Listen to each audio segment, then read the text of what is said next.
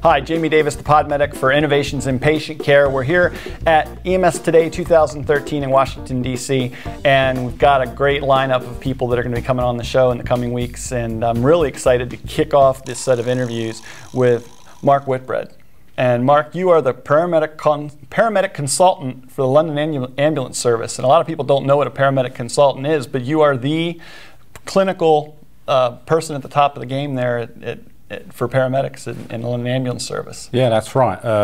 There are 9 consultant paramedics in the UK, and it's, if you like, the highest position you can go with in the paramedic career structure. The UK has introduced the career structure for paramedics where you start as a basic EMT and you gradually work your way up. Now in most UK ambulance services, to access the programme to become a paramedic is via higher education, so you come out with a university degree. So the top end of that spectrum is a consultant paramedic. So I'm fortunate enough to be the first appointed in London. Fantastic. Tell us a little bit about your background in EMS. How did you get started? What were your roots in EMS? It's interesting. The National Health Service, which is the government structure for providing healthcare in the UK. So I've been in the National Health Service for 31 years. I'm just starting my, coming up to my 32nd year.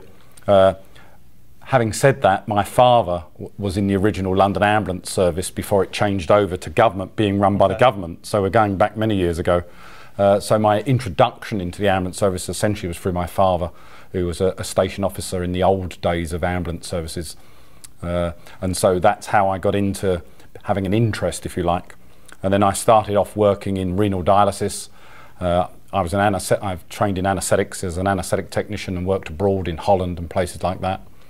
And then I've been teaching paramedics for about 22 years. And then it came to a point where the London Ambulance Service wanted to refocus itself in relation to cardiac care. So I started to work for the London Ambulance Service about 15 years ago, purely focusing on cardiac care, although I'd been teaching the London Ambulance Service for over 20 years. And then that turned into the position I'm in now. And so gradually over the last 15 years, having dealt mainly with cardiac and stroke and major trauma and areas like that, progressed to consultant paramedic.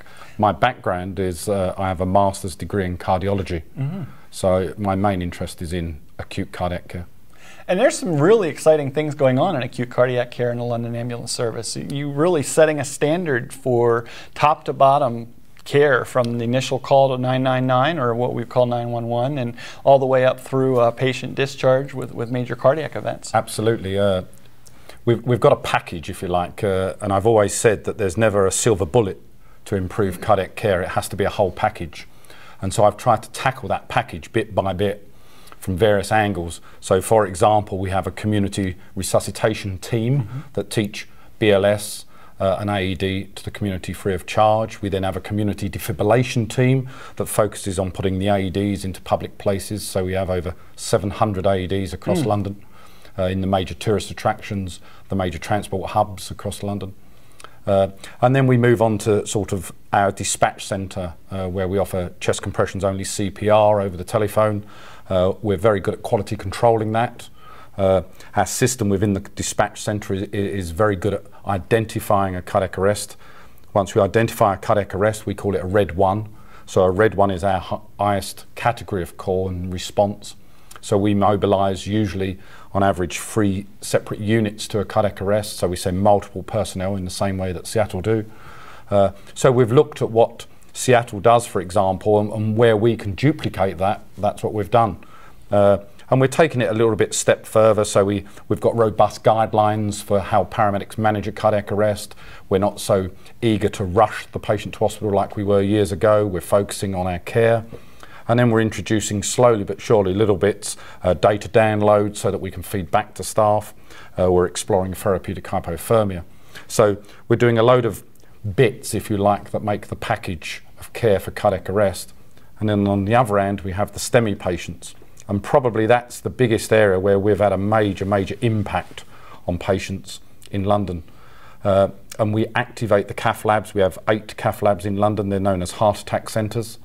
And paramedics and EMTs activate the cath lab direct. So that we don't transmit an ECG. Some would say we should, but our average running time to a cath lab is 16 minutes. So by the time we've transmitted the ECG and had some sort of conversation, we're pulling up at the cath lab doors. And that's probably been one of the major changes that we introduced. We were the first UK ambulance service to introduce a city-wide PCI program of taking confirmed STEMIs to a cath lab. And what do you say about the people out there that say that having your paramedics, EMS personnel call the STEMI in the field is not a good use of resources? I would disagree. The way we teach the staff is perhaps slightly, will appear slightly odd to some people. My belief is it's not the paramedic or the technician's job to say that it's a STEMI or not a STEMI. The paramedic and technician's job is to identify the ST elevation and chest pain. And if they believe it's a STEMI, they take it to the cath lab. So we expect our staff to identify ST elevation with cardiac chest pain and activate the cath lab. And we leave it for the expert interventionalist at the cath lab to say it is or it isn't. And that way it works.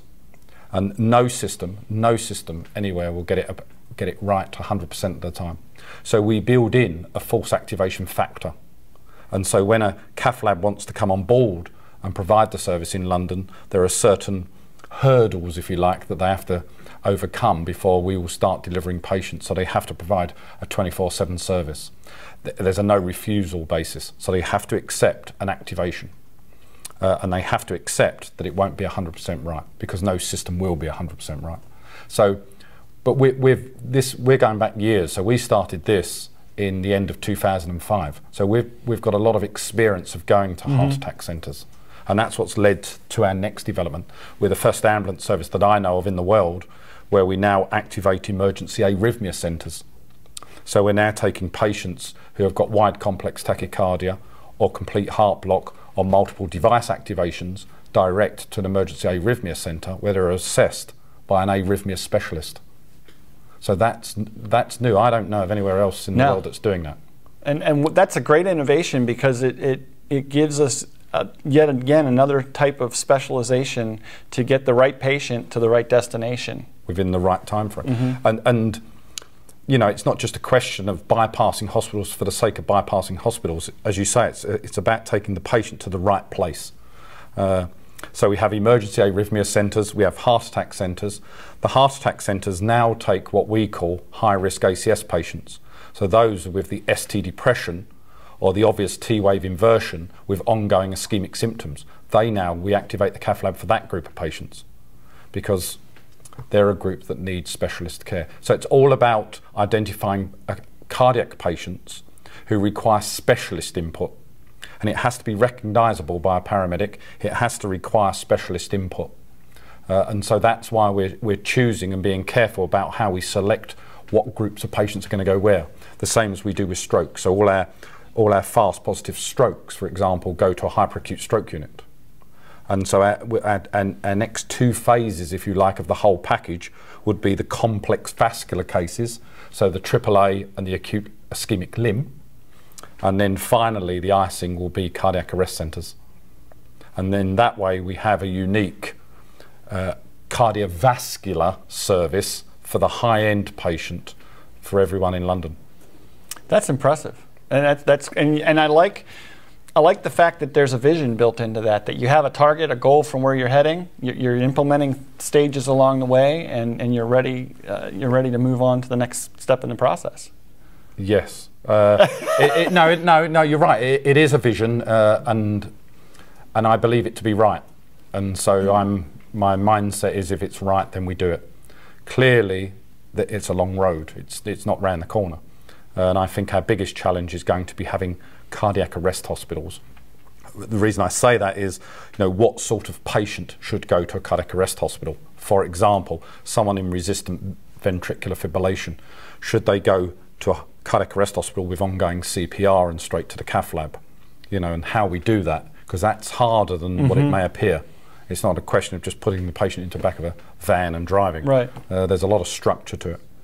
No. We're already taking ROSC patients with ST elevation to a cath lab. And that's on a non-refusal basis as well. Because obviously, like everywhere, the health services in all countries are under immense strains, especially, for example, with intensive care beds. So we have a non-refusal policy that if we get ROSC with ST elevation, regardless of the presenting rhythm, you're going to a cath lab.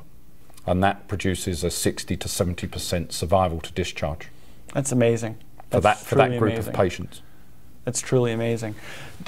You had the Code STEMI guys in to feature some of these things in your system, Tom and Ted. And what was that experience like, having them come to your system and kind of open up and let them take a good, quick look at it? It was an experience. It would be fair to say that we were very nervous. We were very nervous. We're not used to having someone watch us in such close detail, and in particular we're not used to being filmed in such close detail. So there was a lot of nervousness around doing it, and it took a good year to put together and finalise. And so everyone was nervous, but I have to say it was one of the most professional outfits that I've ever seen. And so after day 1 and day 2, everyone started to relax a lot more.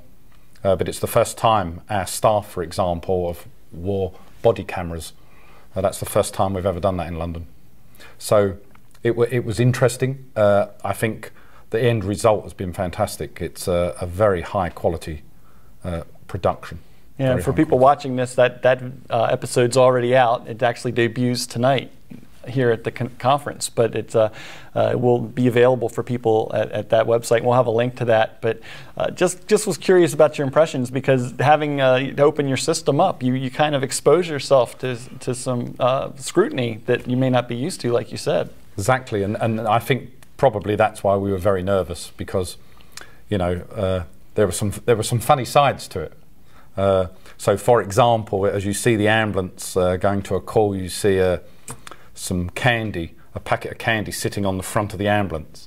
And everyone was nervous about that because it's not supposed to be there. But once you overcome those minor sort of hiccups and everybody starts to relax, it becomes real. And so I think, for me, the film is real. And when you listen to some of the cardiologists talk in the cath lab, some of the things they say, that's real.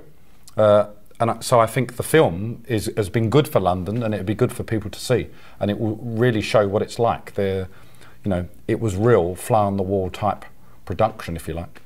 Well, I'm glad they got a chance to feature what you all are doing there.